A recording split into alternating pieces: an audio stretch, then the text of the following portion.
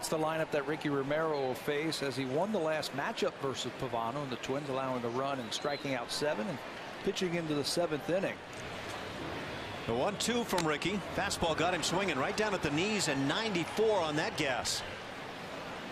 Ricky back to the plate. Little half swing going through is Kubel. He's down on strikes with that tag. Worst team in the major leagues. Ground ball to third. Gloved nicely by McDonald. You got your double play, Tabby. 5-4-3 as John McDonald starts it. Tapper back to the mound. Ricky can freeze the runner and throw to first base for that first out of the inning. 0-2 from Ricky. Off speed, got him swinging. The 1-1 grounded back to the mound. Ricky knocks it down. Now he's got a sprint, gets to it and fires to get the out. Ricky Romero on the seat of his pants right after throwing. Brings the 1-2 and got him swinging. Heat up and away. I felt like he was probably embarrassed after that one.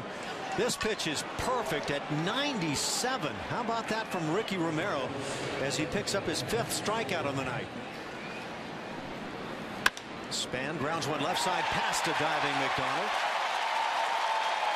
A 2-out single, and Minnesota fans, they are ready to cheer at even a single here in the 6th inning. Standing ovation from some of the fans as Span breaks up the no-no. You can almost see that grip on the baseball right through the glove. Fastball got him swinging. So Ricky Romero now with 6 strikeouts. And very close on the check swing as well. So 2-0.